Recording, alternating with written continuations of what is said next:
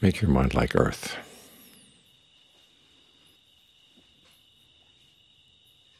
That was the Buddha's first meditation instruction to his son. Earth doesn't react. You throw disgusting things on the earth and it doesn't get disgusted.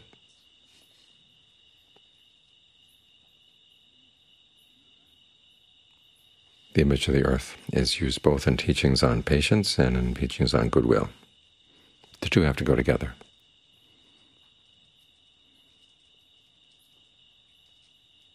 You try to make your mind large so that it can stand things. The little tiny mind that says, I can't take it, I can't take it, that's a perception that's getting in your way.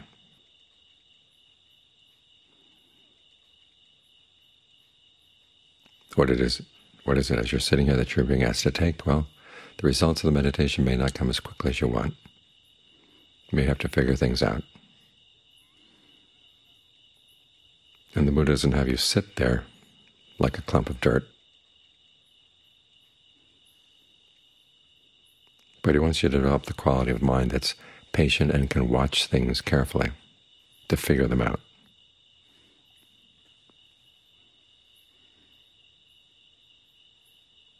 Because after all, the mind does have a problem. It's creating suffering. It doesn't want suffering, and it doesn't want to create suffering, but it does. You've got to figure that out. It requires watching it, and watching parts of the mind you don't like, and not getting shaken by them. This is why you have to make the mind like earth, so you can be ready to see whatever's going to come up and not get shaken around by it. That way you can admit it, you can see it clearly, and then figure out what can be done.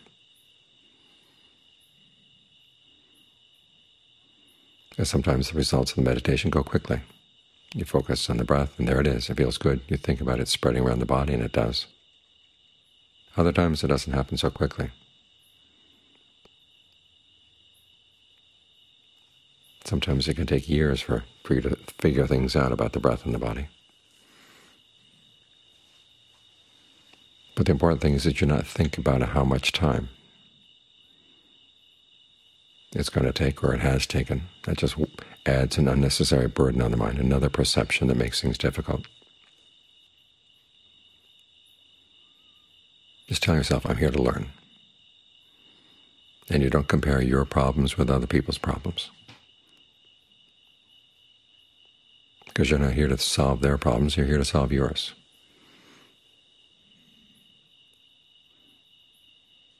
Because that's the primary one you're responsible for. Accept the fact that you've done things in the past that are leading to unpleasant things right now, pains in the body, difficult situations in life, and try to find the resources right now so you can be with those things unshaken and try to figure them out. The Buddha's not having you just sit there. As John Cha once said, if patience were the only thing that were required, chickens would have beat us to nirvana a long time ago. They just sit on their nests. We're here to develop patience so that we can see things clearly. It's like doing a scientific experiment. If you have very precise equipment, but you put them on a wobbly table, the equipment's going to give all kinds of weird readings, totally useless. You want them to be on a table that's solid, and the table is established in a building that's solid, and the building is on the earth that's solid.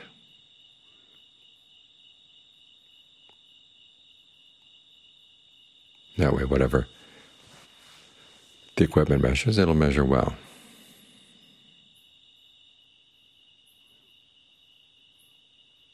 So as you're facing problems in the meditation, try to develop this attitude of being as large and as patient as the earth.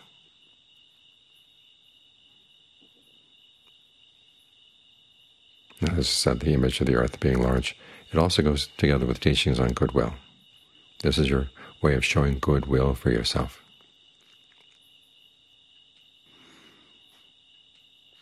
All too often our goodwill is impatient. May all beings be happy, may they do it right now.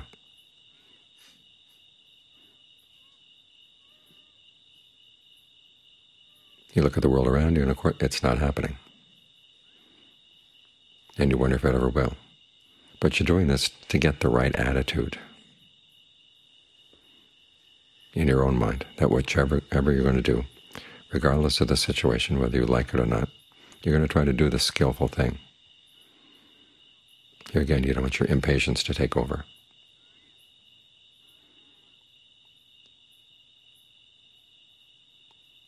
There's some cases, not only with other people, but also with yourself, that are going to take a lot of time.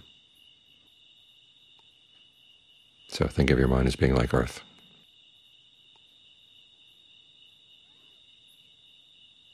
Think of your goodwill as being like earth. Because the goodwill is the motivation for the patience. We're here because we want true happiness. That's our goodwill for ourselves. And we realize that true happiness can't depend on the suffering of others, so I have to have goodwill for them too.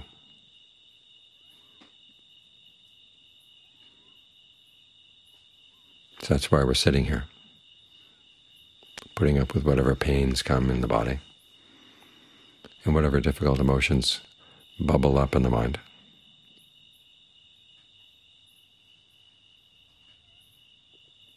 Think of the earth. Think of your mind as being like the earth. Watching those things come, watching those things go, and not being shaken by them. This requires, in the body, say, if there's a pain in some part of the body that's just not responding, okay, there are other parts of the body you can focus on. Say, I can't have the whole body, but I'll take this. And John Lee's images of a house where some of the floorboards are rotten. You can't lie down everywhere on the floor, except some parts of the house you just have to stay away from. But you learn to make yourself comfortable elsewhere. The same with the mind. There's a part of the mind that simply is aware, and it's unshaken by things. But it's been covered over by our habits of getting upset by this and worried about that and irritated by this.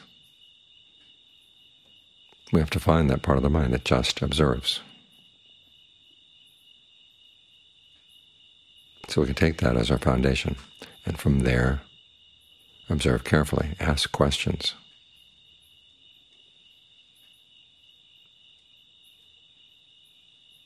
Because as long as the mind is asking questions, it's a moving target. Whatever the moods that come up in the mind, it's difficult for them to shoot you. Because you're probing now from this side, now from that side. You're learning to approach difficult emotions in the mind from different directions, not simply accept their terms, because after all they have their ways of perceiving things and their ways of talking to you. And it's like all conversations in the world where you start talking to somebody on a regular basis and you start seeing things in their way, using their terms, and they suck you into their worldview. Here you have to question the terms of the emotion, what it's telling you. Is that really true? What if the opposite is true? To what extent would the opposite be true? What would that mean?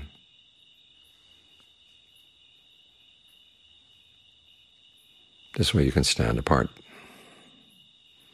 because that's the trick to patience, learning how to stand apart from the things that are difficult.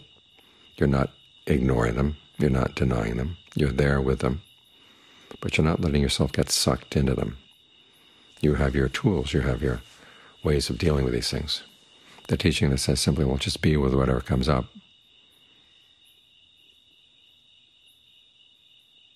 If it doesn't give you the tools for that, it's actually exposing you to a lot of hardship. You're there, but you learn how to step back, so you're slightly separate. So you don't identify with the difficulty. You realize it's there. But you put yourself in a position where you can watch it, unfazed, and ask the questions that allow you to understand it in ways that you didn't understand it before. Because the reason we're suffering is because of a lack of understanding. We don't understand how we get sucked into creating suffering, because it is something we do. So try to develop this area of the body. It may be small, it may be a little bit larger, where you feel at ease, feel unshaken. And try to find that part of the mind that's like earth, solid, large, unshakable.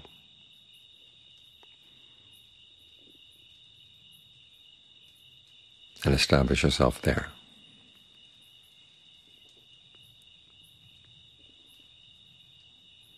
That way, as long as the problem is not yet solved, you're not totally sucked up into the suffering around it. And you're putting yourself in a better position so that the insight that would allow you to solve that problem will eventually come.